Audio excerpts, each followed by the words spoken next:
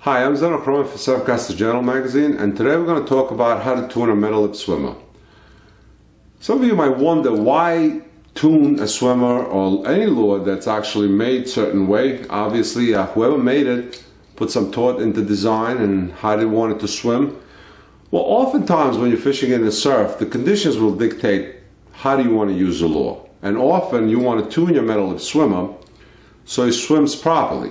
If you're faced with rough conditions, you're often going to have to tune the metal lip swimmer to swim under the surface instead of staying on the top as it's going to be tossed around by the waves. How do we accomplish that? Most of the metal lip swimmers that you find on the store shelves today are made to swim on the surface. You will notice that the wire that comes out of the body of the plug is straight. This is the only place where you should make your modification. You should not be touching the lip of the lure, unless in extreme circumstances. Bend the eye of the metal lip up if you want your lure to go under the surface, or you want to bend your wire down if you want the lure to swim on the surface.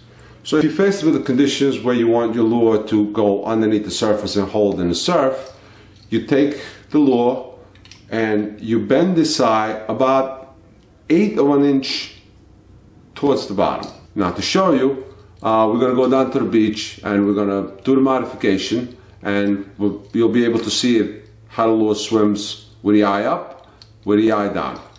Here's a shot of the lure with the eye bent down. It's running up on the surface. Now take a look what happens when the eye of the lure is bent up. The lure is actually under the surface, which is a great way to modify your lure when you have a rough surf and you want a lure to hold in the water and not being thrown around. There you go. It's just a simple modification which will make your metal lip more productive in the surf.